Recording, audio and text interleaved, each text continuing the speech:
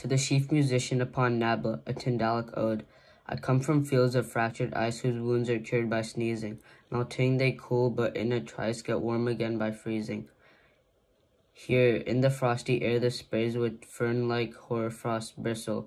Their liquid stars, their watery rays shoot through the solid crystal.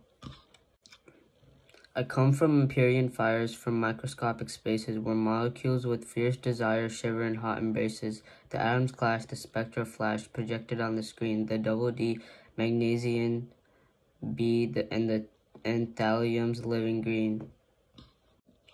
We place our eye where these dark rays unite in this dark focus. Right on the source of power we gaze without a screen to cloak us. Then where the eye was placed at first, we place a disc of platinum. It glows, it puckers, will it burst, however shall we flatten him?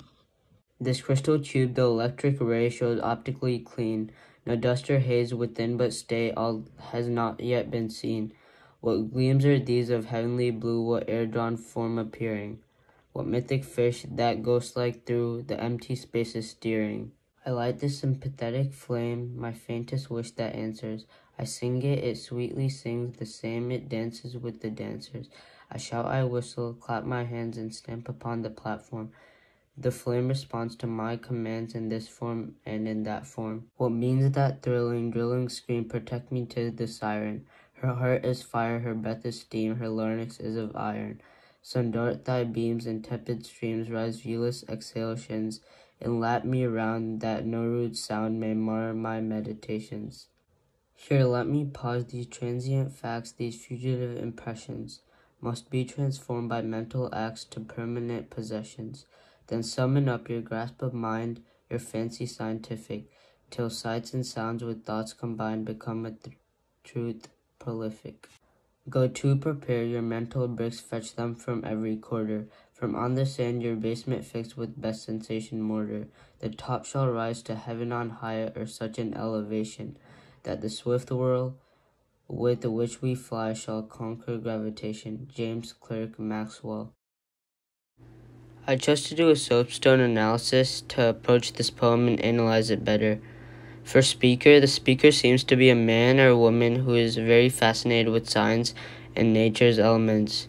For occasion, the speaker is presenting everything the world brings with science when it comes to nature and the world's elements. The audience is anyone fascinated with science, nature, and the world and its elements it has to offer.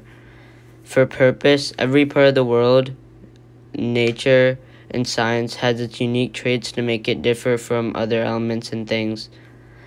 For the subject, it's mainly about what science brings to this world and what science can do and how fascinating it can be. The tone for this poem, for the speaker in the poem, would be pretty fascinated and curious at some points of the poem.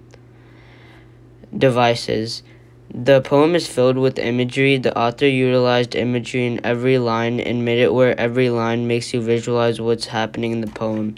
There was also some metaphors throughout the poem where the author said some things and didn't directly compare it with other things, but it was pretty obvious.